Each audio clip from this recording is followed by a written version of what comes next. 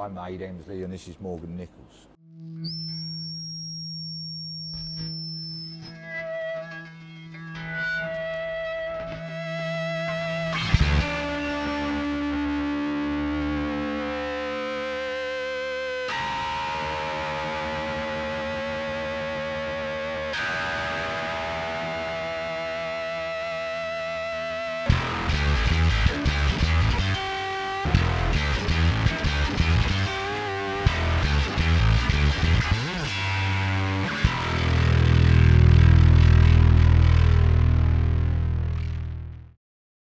I remember that gig at the garage when you turned up, and me and Des were set either side of the stage, 4x12 head each, and then you turned up and there was so much gear that we had to move over to the same side of the stage as each other. Right.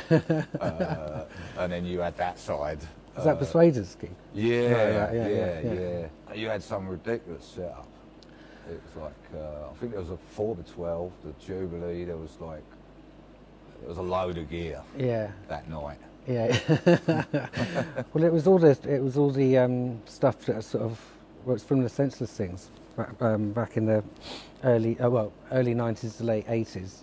I sort of kind of, after toying around with all sorts of, piling one thing after another, and at the end of the day, all I was trying to achieve was the Live at Leeds bass sound. And when I was about 10 years old, I used to go around to my auntie's house, and she only had a few records, but Live at Leeds was one of them, and on vinyl. And it was a good package for a kid back then, because it had all the gig shots, and it was just a good, lovely piece, And but yeah, Live at Leeds, My Generation, and that bass sound, Summertime Blues, and so I was trying to replicate that. And it took me a while, and then I realised that actually what he was doing, he was bi-amping. So it was the bottom end was just the bottom end.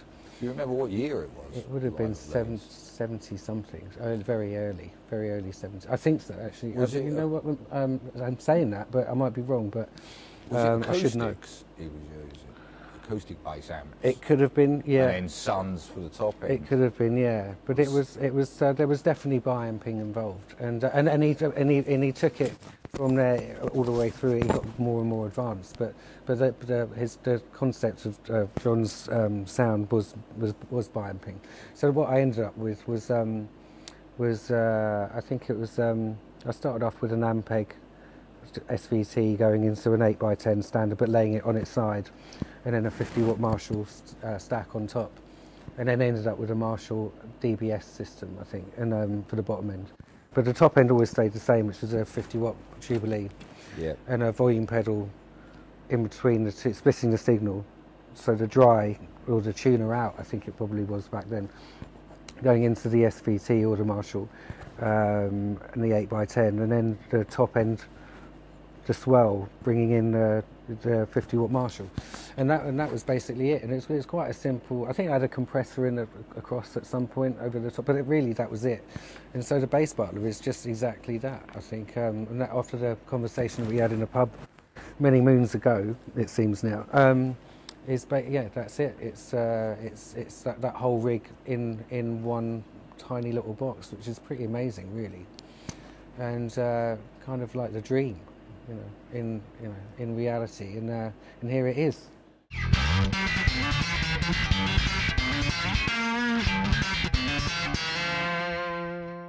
So you've got a bass channel, which is, you've got compression, which doubles up as input gain. You've got bass, treble, and then volume for the bass channel. That's always in, and when that's lit blue, the top's muted. When it's lit green, the top's in. The top is a guitar gain structure, basically, a full guitar amp gain structure done with single-ended J-fets. So you've got your gain, your bass, your middle, your treble, like a guitar tone stack on there. Then you've got your volume, power this end, you've got your ground switch above it. This is 18 volts, centre positive, and you've got a clean XLR out, which is this channel. There's a bass cab sim on there. You've got the dirty XLR out, which is this channel, there's a guitar cab sim on there. You got the amp out, which is a mixture of the two blended, depending on these volumes, and that doesn't have cab sim. And then you've got the expression pedal. Is it worth? Well, no, we were talking about it earlier, but because I was saying about giving it a bit of a boost, an extra boost, if you if you really want it.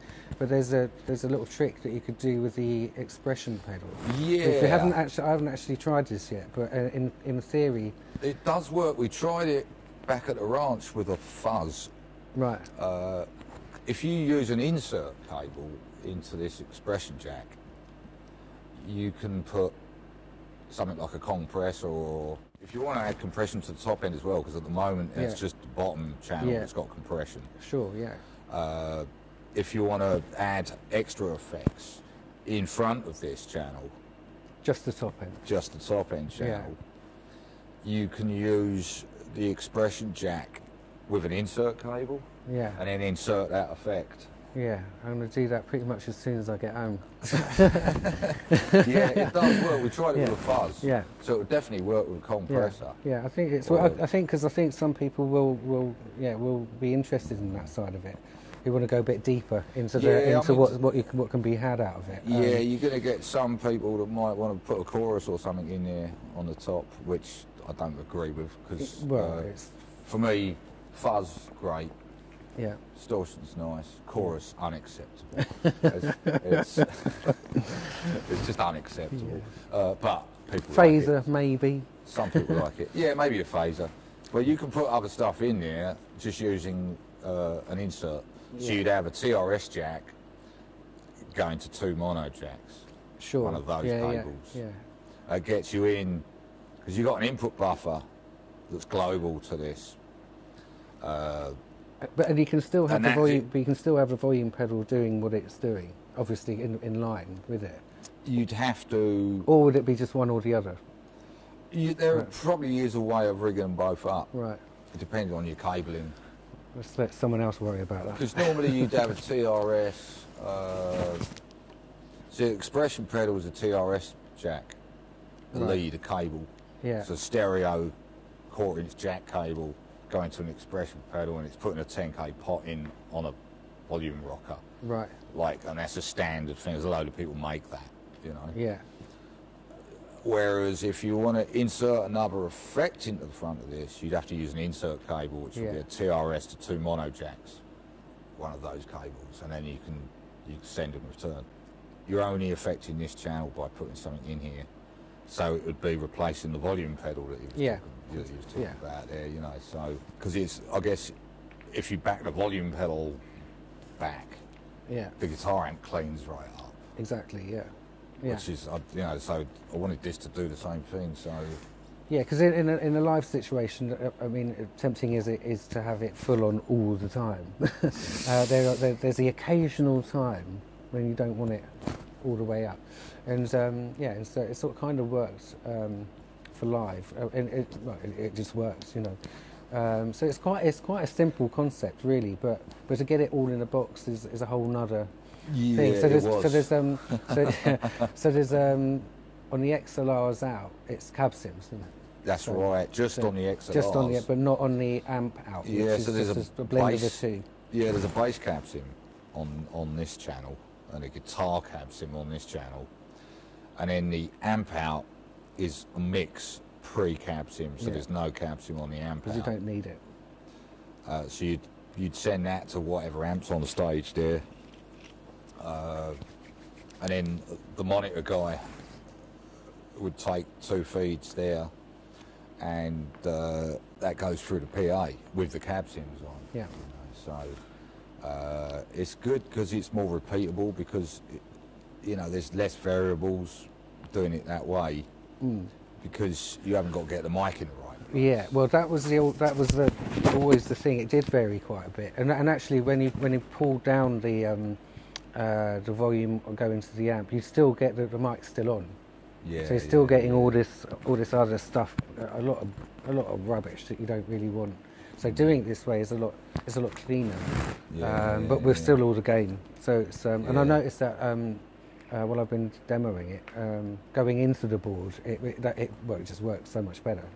Yeah, And and like you say, it's the same every time. So very handy for recording with from these XLRs. Yeah, because you can just go straight into your DAW, you know, into your interface, balanced out straight in, and onto 2 tracks, assign 2 tracks, and have the bottom in there, the top in there, and then you know, even if you don't want to use it, it's there if you want it. You can bring it in the mix, or if the mix engineer decides he wants a bit of filth added, it's already there. Yeah, you've already given it to him.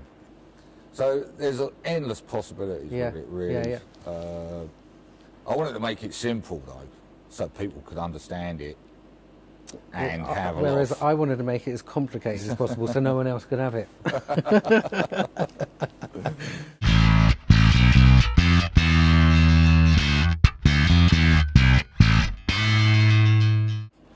This is the little bass thing, that's really light as well. We're coming out the amp out into the effects return on this, and then you've got a ground lift, which it's lifted at the minute because we've got the 2 XLRs going to the interface. Sure, yeah. And then the amp out going to the amp. And that means the amp is grounding this. So you don't want it grounded twice. You don't want it grounded from the PA and the amp. So this is what this lift switch is doing, and you can just hear it from the speaker. If I ground this, you'll hear a hum come in. Hear that? And if I lift it, it disappears. So we're grounding this from the amp, and we're lifting pin 1 on both of these XLRs. Right. So they're grounded at the PA end, and then this is grounded then by the amp out into the effects return. So it eliminates any ground loops. Right. So if it's up, it's lifted. If it's down, it's grounded. Whereas if you're just going into a DAW on its own and you're using it to record, you probably want that grounded. Yeah, that makes sense. And so the way that we've got it now, we're not hearing any of the amp filters or EQ or no, compression. just this control. It's just simply the volume. Yeah. Okay. After the effects return there. Which does make sense. Yeah. So you're going in as flat as you can really from this, with no cabs in on this because you've got the cabs. But we're taking feeds for the audio. I think you've got mic on there. We're getting 3 feeds, and then you've got the 2 XLRs. These cabinets, it became apparent that there was a market for bass players wanting lightweight cabinets and stuff, you know. So these are like 15mm ply. It's a Lavocci neodymium 12-inch bass speaker in each, and it says on the magnet 600 watts. I'm putting it at 400 so people don't blow them up. And I'm going to try in a minute. He's going to try in a minute. And these are rear ported just in this corner here, and they're super lightweight. You can pick them up with one hand. They're great for like doing little, if you're doing like a small club or a pub and you just want to jump in an Uber or bolt, there you go. Get a bolt to the gig, and it just kind of makes it easy. The main thing is that it sounds fucking great, and that's all that really anyone should care about. At the end of the day, I mean, it just sounds exactly like the real thing, you know?